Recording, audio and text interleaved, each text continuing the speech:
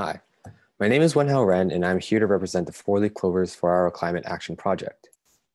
We are from Jericho High School, and our team consists of Chloe, Hanson, Ashwin, and most importantly, me. Through these past 30 days, we have experienced a multitude of changes. We have learned multiple aspects of the dangers our environment faces, such as roundup crops, the impact of biodiversity, how much everyday objects take of water, flaws in foods, plant-based diets, the wastefulness of the fashion industry, and most importantly, climate change. But that's not the only thing we learned. We have learned how to maintain a strict work ethic, how to work as a team, and most importantly, learning how to find our own voice. And because of Project Green, we want to say thanks. We want to say thanks to the staff of Turning Green for looking through thousands of submissions and for inspiring our generation to learn about the dangers of climate change. So let's get to the juicy stuff, our climate action project.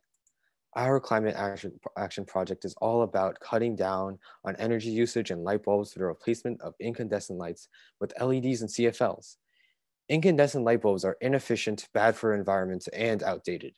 The energy used for lighting in the commercial and residential sectors in the United States is 216 billion kilowatts hours. And if every household in America changed one bulb to a CFL, we would save 5.6 billion kilowatt hours of electricity per year.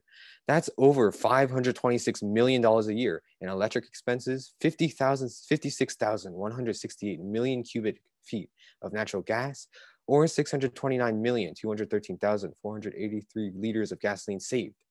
Also, 90% of energy in incandescent light bulbs are lost as heat, and currently 1.5 billion incandescent light bulbs are still in use. So, why did we do this project? During day 18 of the energy challenge, we realized how much the waste of electricity and the use of energy can affect climate change, from leaving lights on to outdated appliances that devour energy unnecessarily. That wasted energy means more fossil fuels, leading to even more carbon greenhouse gases being emitted, polluting our air and posing a threat to our lives. This project is quite feasible. Time and dedication is of course required, but in the end, we will have a lot of environmental, social, and economic personal benefits. So here's a very basic outline for our project.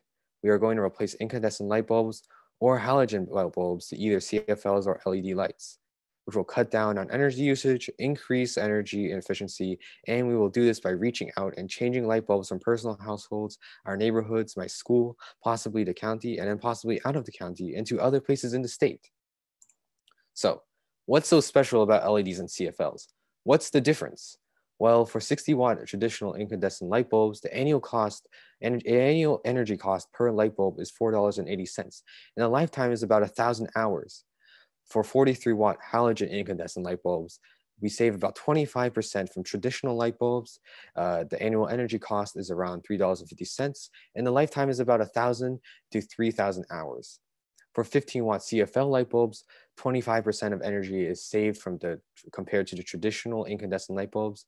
$1.20 is how much the annual energy cost is, and 10,000 hours is around the lifetime of the CFL light bulb.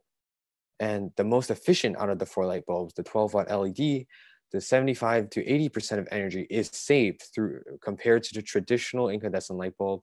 The annual energy cost is only $1, and the lifetime is 25,000 hours. So what's our plan? So far, it is at first, of course, to replace all lights at home with the more efficient lights. For example, with CFLs and LEDs.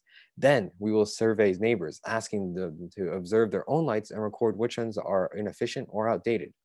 For distribute, according to the results of the survey, we will distribute light replacements of the correct wattage and type to our neighbors. Expansion.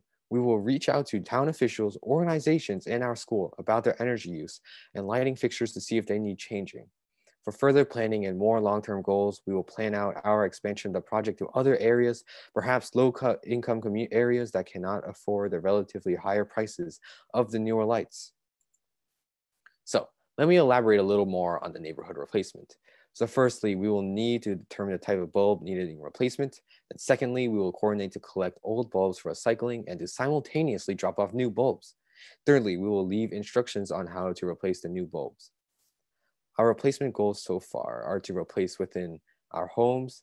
Then our next short-term goal is to expand toward the local neighborhood. we will formulate and administer our light bulb survey, and according to the information we have collected and interpreted, we will obtain the needed supplies and dispense them to the appropriate households. Next, our midterm goal, we will try to replace all the incandescent or outdated light bulbs within our school.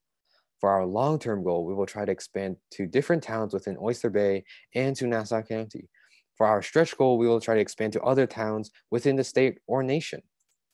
So let's discuss the challenges and feasibility. For the cost, we need fund sourcing, and we are thinking about talking with LED and CFL companies to have them give us the light bulbs for free or to sell them at it with a discount so it could help them with their brand image. Or we were also thinking about talking to different Best Buys and Home Depots at the end or start of their quarter, since they most likely have money left over from funding. We were also thinking about starting a GoFundMe page or starting any other fundraisers within our community or school. Because of the pandemic, we will have limited contact, which will limit collaboration and effectiveness for a time being, but applications such as Zoom will help. For the organization, we will need to organize the coordination of resources and organize the light bulbs to the community. For time and dedication, we don't need to spend a huge amount of time, and not a gigantic amount of effort will be needed, and we don't need a huge amount of time frame in order to see results. Our anticipated impacts. For economic, taxpayers will now be able to pay less money to energy bills and taxes. For environmental, reduction in energy production will reduce fossil fuel emissions. For societal, it will educate people to help them learn a more environmentally friendly, energy efficient, active life. For the expertise and skill set required, the background knowledge needed would be to know the workings of light bulbs, advantages and disadvantages of the types of light bulbs, and some experience in the energy sector. We will definitely need heavy organization and management for finances and distribute the light bulbs. For community outreach, we will need social skills and communication within the community. The permissions needed. From the community, we need support, cooperation, installment information and collection. From the school, we will need permissions for LED installment in school. And from the county, we might need permissions for streetlight installments and for others for progressions onto the next steps. So that concludes our presentation. Thanks for watching. And here are some of our references.